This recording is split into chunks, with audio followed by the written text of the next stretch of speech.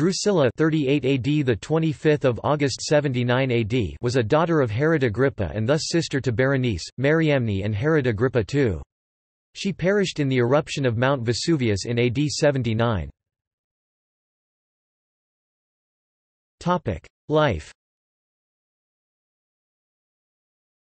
Topic: First marriage. She was 6 years of age at the time of her father's death at Caesarea in 44.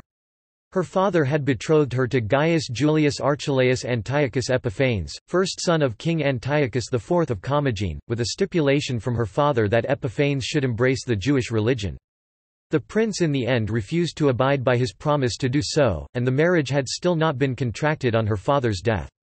On Agrippa's death, once Drusilla's brother, Herod Agrippa II, had been assigned the tetrarchy of Herod Philip I along with Batanea, Trachonites and Abila in around 49 50ths, he broke off her engagement to Epiphanes and gave her in marriage to Gaius Julius Azizus, priest-king of Emesa, who, in order to obtain her hand, consented to be circumcised. Herod also at around this time married Mariamne to her betrothed, Julius Archelaus Epiphanes. Marriage to Antonius Felix. It appears that it was shortly after her first marriage was contracted that Antonius Felix, the Roman procurator of Judea, met Drusilla, probably at her brother's court. Berenice, the elder sister, lived with her brother at this time, and thus Drusilla probably did too. Felix was struck by the great beauty of Drusilla, and determined to make her his second wife. In order to persuade her, a practicing Jew, to divorce her Jewish husband and marry him, a pagan, he took the following steps. She was about 19 years of age when she appeared at Felix's side, during St. Paul's captivity at Caesarea. The Book of Acts chapter 24 verse 24 reports her thus. Several days later Felix came back into court with his wife Drusilla, who was a Jewess. The Book of Acts gives no further information on her subsequent life.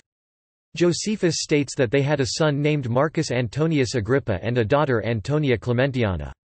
Their son perished together with Drusilla, along with noted Roman historian Pliny the Elder plus most of the populations of Pompeii and Herculaneum in the AD 79 eruption of Mount Vesuvius. Although, in modern excavations very few people have been found either at Herculaneum and even fewer at Pompeii. Notes. References. This article incorporates text from a publication now in the public domain. Herbermann, Charles, ed. 1913. Drusilla. Catholic Encyclopedia. New York, Robert Appleton.